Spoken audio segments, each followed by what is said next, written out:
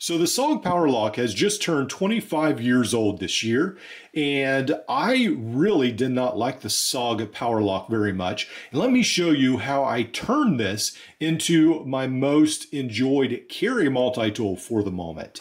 Now, one of the things I've always admired about the SOG PowerLock, despite its lack to some extent, is that it has the compound leverage system, and that is just fantastic. It's got a great set of crimpers at the bottom, and the pliers come to a very narrow tip, and I was able to get some splinters out of my daughter's hand because of that, because it's almost like a set of tweezers at the end. So I really like that as well. Now, one of the great letdowns to me of the SOG PowerLock was that it never had a 1/4-inch bit driver. Now, some of SOG's multi-tools now have a 1/4-inch driver on the end. It's better than nothing, but not a huge fan. Now, SOG did offer the adapter where you could put an adapter on their 1/4-inch socket and then tool and then use 1/4-inch bits in that. But I like to have a 1/4-inch bit in the tool itself, not have to carry an extra toolkit. So what I did was this. Now I have a 1/4-inch bit driver on board. And how I did this right here, so let's go ahead and pull this out right here. How I got a full 1/4-inch bit driver on board was actually fairly cheap and inexpensive. So what I did was I got one of these HX Outdoors multi-tools that I have, and there are so many Wave clones that I have. I have Byberry, I have Felissa, I have all kinds. And so this HX Outdoors was not extremely different from all the rest, and probably at the moment it's one of my least carried, though I do sort of like its tactical plier handle a little bit. But anyway, I wanted a black bit holder to go with this, and since these are pretty cheap to replace, I thought I could always buy another couple, even, 2 or 3 to replace it. So I went ahead and I took out the bit holder, and it actually came out fairly easy. You just go ahead and keep one backed up and unscrew the other side with the appropriate Torx driver, and then SOG makes it fairly easy to go ahead and take their handles apart as well. And this is not an extremely well-known fact about SOG, I don't think, but you can buy replacement tools still on their website. They're the only multi-tool manufacturer that does that at this time, and more people need to know about that. But anyway, so I went ahead and I removed several tools that were on the inside. And then what I can do is I can actually still fit the knife, and then I can fit one other tool. So right now I have a screwdriver, but I plan to move this around. That's a screwdriver in the bottle cap lifter. And I was able to go ahead and lock this in place. So the width where the pivot goes through, the pivot hole actually works. But the one issue you will have is that the locking system is too big for the SOG. So right there, you can see how large that is. And this right here is fairly small. So what I had to do was actually add an extra piece of metal right there. And I used JB Weld again, my good friend JB Weld.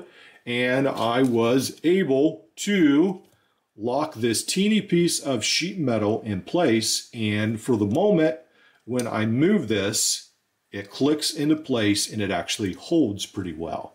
So I've used a screwdriver a little bit and it works pretty good. So I'm really happy to now have a 1/4-inch capability without having to spin an arm and a leg. So Aliexpress is great for adding, they have mods that you can't buy anywhere else.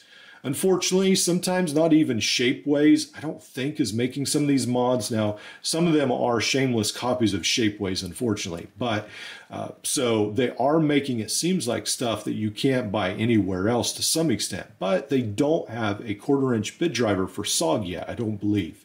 So I was excited that this actually worked and became a possibility.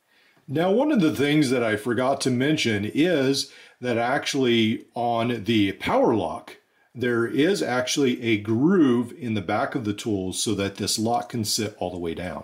And that's one of the things I didn't realize to begin with. on my bit driver. And so what I did was I actually made a couple grooves so that this lock can sit down all the way. So you can see right there, it's up, and then I've made a groove so it can actually sit down. And how I did that was I just simply took my Dremel and I had a cutting wheel like this, and I just put a groove into the back of my bit holder. And that way the lock does catch all these tools to keep them in place on the back. Now, one of the other things that I don't like about the SOG PowerLock is that it does not have a pocket clip. So, of course, I had to add a pocket clip. Now, this experiment did not go near as well as the bit driver.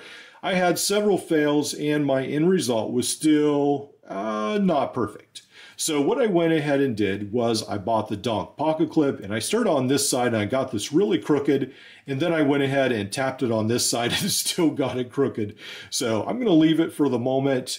I found out after I'd already done this, I was using some of the wrong tap sizes and the wrong drill bits. So I do plan to have the right ones on the way. This is the Free Series pocket clip. Donk makes a version of this that is black. And so this works in the pocket at the moment, but if I ever do it on another multi-tool, I will try to work on lining it up a lot better. But for the moment, it actually works really well. And I was able to put this red Loctite in with the screw handles right here, or the screws that thread into the handles, and then it really locked it down. So that worked very well. Now, I will have to say that Leatherman's screws are a lot tougher than the ones that come with the donk pocket clip. So the micro screws that come with the donk pocket clip will strip out a lot easier than Leatherman's screws. So keep that in mind. As long as you already have it tapped perfectly, it shouldn't be a problem. But if you're like me and you're still trying to figure out the exact tap size and make do, then it will be a big issue. So again, I think I figured out the correct size I need, and hopefully on the next one, it will be a lot smoother transition. So now I've got two ugly holes on this side with some other stuff, and I've got a great idea of what to do with this. So that will be coming up in a future video, and I've got a brand new tool for this that will even make this even better on the way. Pretty excited to share that with you guys, but for now, I have really been enjoying using the pocket clip and having a 1/4-inch bit driver on a 25-year-old multi-tool that sadly needed brought into the present. And I feel like with the mods I'm doing, it will make a huge leap into the future. Now with these, some of these you can get these fairly cheap online on eBay secondhand, and I think they'll make a pretty good multi-tool for you. My only issue with the PowerLock is sometimes the lock doesn't seem to always hold. But again, you can sometimes almost bend the tools backward and the lock will let go. But I don't know if it does it the other way. So there are piano locks, and this is not the piano lock. This is an older system, so you might want to buy a newer PowerLock, but I really have been enjoying using this. Let me know what you think, and I'll see you in the next video.